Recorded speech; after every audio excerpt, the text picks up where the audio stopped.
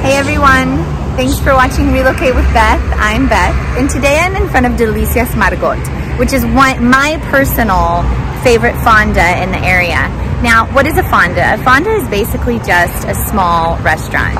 And this one is made fresh daily. It's kind of like buffet style, but I think it's a great example to the question that I get all the time, which is what is Panama cuisine? So let's go inside and take a look.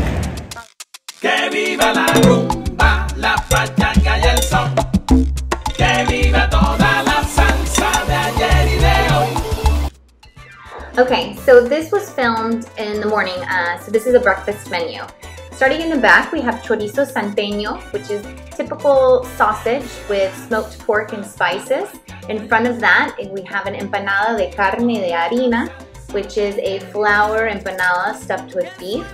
And then we have a bollo de mantequilla, which is a butter bun. It's made from corn and butter.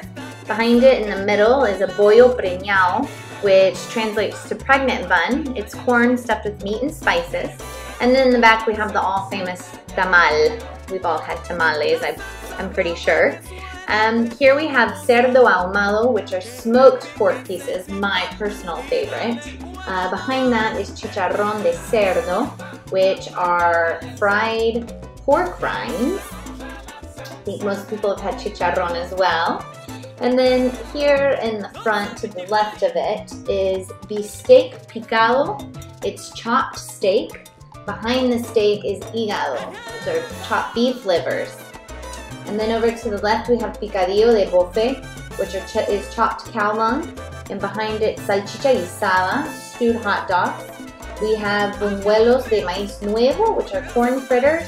And behind it, the all-popular hojaldre, which is a puff pastry that's fried. And then empanadas de pollo y carne, which are just beef and chicken empanadas. So there we have it, folks. That is a typical Panamanian breakfast menu at a local fonda. Thanks for watching. I hope that was informative. And don't forget to subscribe to my channel so that you can stay up to date and get notifications every time I post a new video. And I hope to see you in Panama soon. If you have any questions, feel free to contact me. All of my contact details are in the description. And hopefully at some point you and I can enjoy a local Panamanian typical meal together. Until next time, everybody take care.